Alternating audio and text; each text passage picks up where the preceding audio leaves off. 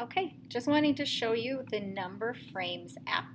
So Number Frames is what we are in, and there's lots of different things you can do in Number Frames. I kind of just want to show you the things that are along the bottom and along the top. So what I've done is I've given its students a question: what plus what equals 18? And this is pretty open, if you're open-ended, if you're wanting to give kids a chance to just kind of show you what their number sense is. So they can bring in these number frames and they can choose what they want their frames to look like. So right now it's a 3 by 1. Let's say I want it to be a frame that is adding up to 18. So I'm going to use this frame. Okay, so I'm trying to figure out how can I make 18. Okay, so I'm going to fill in, okay, what do I know equals, what plus what equals 18? So I'm going to start by using the pen tool on the bottom, and I'm going to write in my number. 10 plus 8 equals 18. Okay, so now over here, I'm going to add in a number frame, and I'm going to do 10. Sorry, I need to get rid of that pen tool. So I'm going to do 10, okay? And then I'm going to add in another frame over here.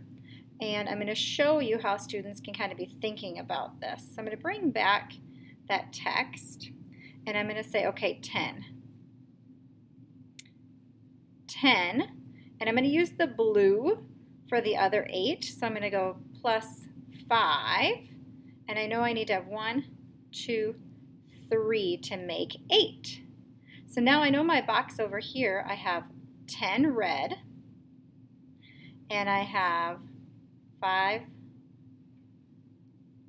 6, 7, 8. So now I know 10 plus 8 equals 18, and I've been able to show that I understand what it looks like. So that is one example of using number frames.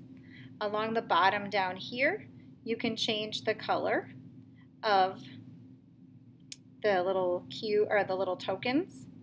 You can have little stamps that you add in if you're wanting to have kids counting penguins or stars or frogs. Okay.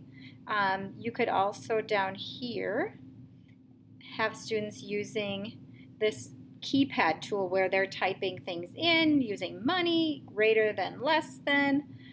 There are the little boxes that I got came in through here, so you can be having students kind of make their own equations. And those are the basics of this tool. I can see students using this in lots of different ways.